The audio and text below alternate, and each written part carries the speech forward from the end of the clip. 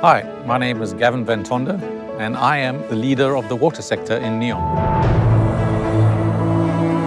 I'm passionate about water because it's one of the most difficult things to manage in the world. It's really a dying resource. There's insufficient water in the world, yet there are things that we can do about it in order to change that. For example, desalination. And there are ways we can desalinate water that doesn't harm the environment.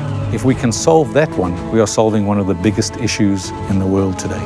We're going to be implementing a solar dome in NEOM, but it will enable us to reduce impact on the environment, to reduce the amount of solar energy we need and the amount of wind energy we need. NEOM is all about putting innovation in the field. We are taking the solar dome technology that has never been put in the field before.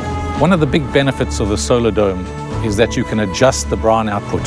So you can make the brine really concentrated, or you could make it less concentrated. In NEOM, we are really going to bring out a concentrated brine. The less brine we have, the less energy we need in order to process that brine. We can utilize this technology to ensure the local people get access to clean drinking water. I believe this is one of those moments where the world will be watching the results of this field test.